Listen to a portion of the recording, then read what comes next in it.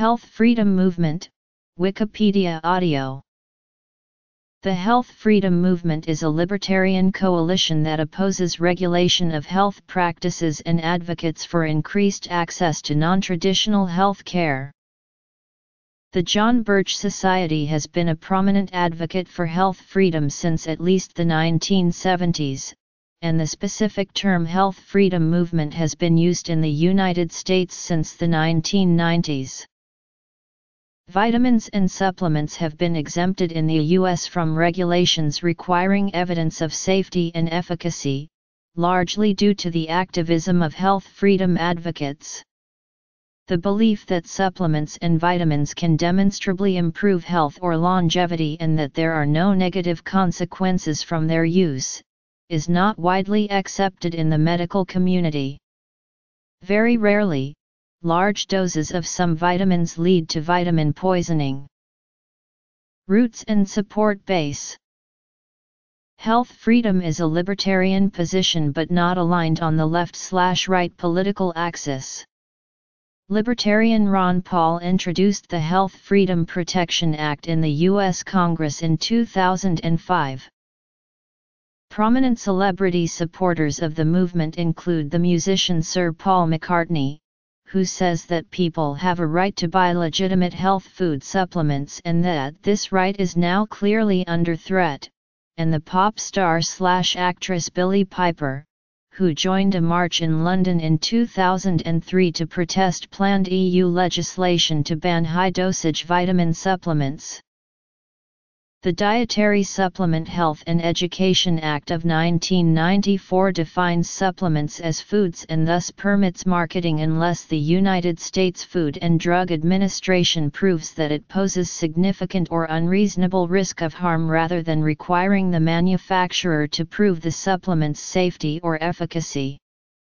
The Food and Drug Administration can take action only if the producers make medical claims about their products or if consumers of the products become seriously ill. An October 2002 nationwide Harris poll showed that, at that time, consumers still had widespread confusion about the differences between supplements and pharmaceuticals. Here, 59% of respondents believed that supplements had to be approved by a government agency before they could be marketed, 68% believed that supplements had to list potential side effects on their labels, and 55% believed that supplement labels could not make claims of safety without scientific evidence. All of these beliefs are incorrect as a result of provisions of the DSHEA.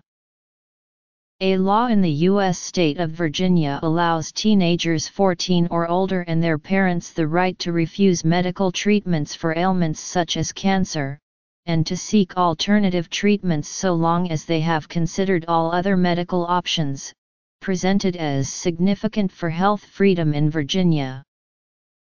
In Europe, health freedom movement writers and campaigners believe that European Union laws such as the Food Supplements Directive and the Human Medicinal Products Directive will reduce their access to food supplements and herbal medicines. European health food producers, retailers, and consumers have been vocal in protesting against this legislation, with the health freedom movement inviting supporters to stop Brussels from killing natural medicine. Euro MPs were accosted by activists handing out a propaganda video accusing 5 European commissioners of corruptly colluding with big pharmaceutical firms in an attempt to destroy the alternative network of homeopathic and natural medicines, though it emerged that most homeopathic practice in the UK has been illegal for some years and proposed European regulatory changes do not materially affect this. In 2004, the Alliance for Natural Health and 2 British trade associations introduced a legal challenge to the Food Supplements Directive referred to the European Court of Justice by the High Court in London. European judges found the restrictions to be legal but stated that there must be clear procedures to allow substances to be added to the permitted list based on scientific evidence. They also said that any refusal to add a product to the list must be open to challenge in the courts. Some media observers believe that, as a result of this legislation, a black market will emerge, and that controls over ingredients and quality will vanish. Health freedom-orientated writers and campaigners tend to see restrictive legislation on supplements as being designed to protect the interests of the pharmaceutical industry. If herbal medicines and supplements are removed from sale, they argue, patients will have no alternative but to use conventional pharmaceutical medicines.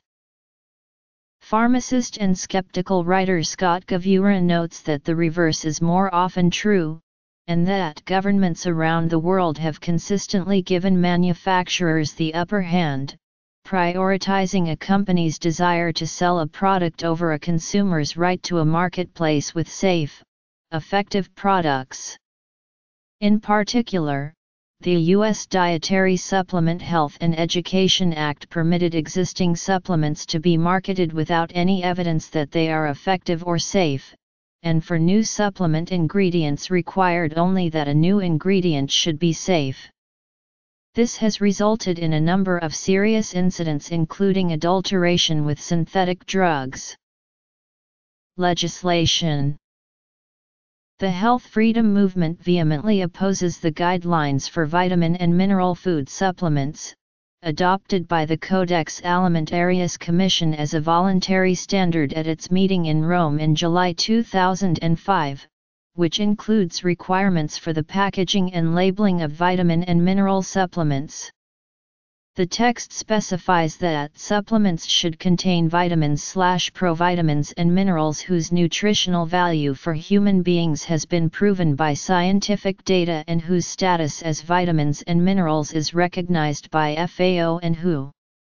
In addition, it states that the sources of vitamins and minerals may be either natural or synthetic and that their selection should be based on considerations such as safety and bioavailability. The United Nations Food and Agriculture Organization and World Health Organization have stated that the guidelines are a consumer protection measure to stop consumers overdosing on vitamin and mineral food supplements.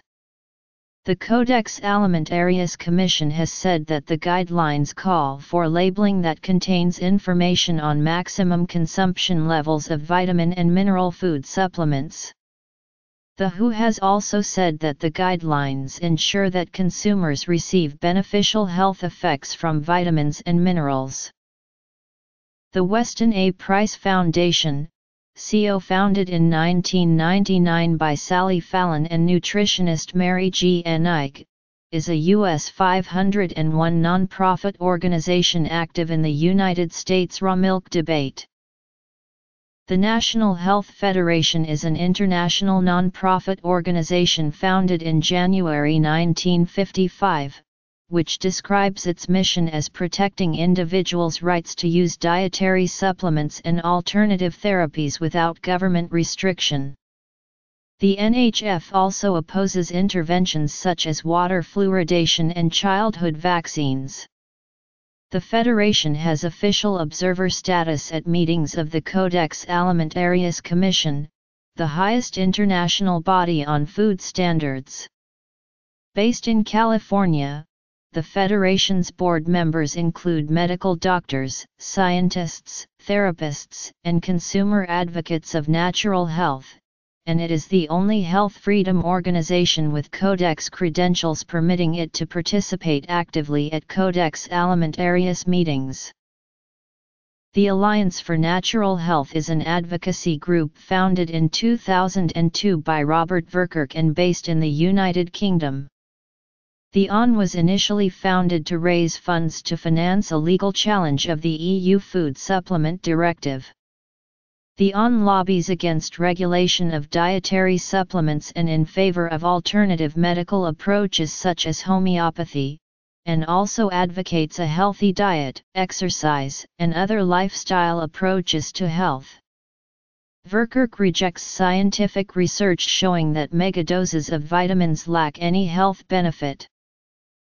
The health freedom movement includes proponents such as Gary Null, Dr. Joseph Mercola and convicted fraudster Kevin Trudeau. United States. Europe.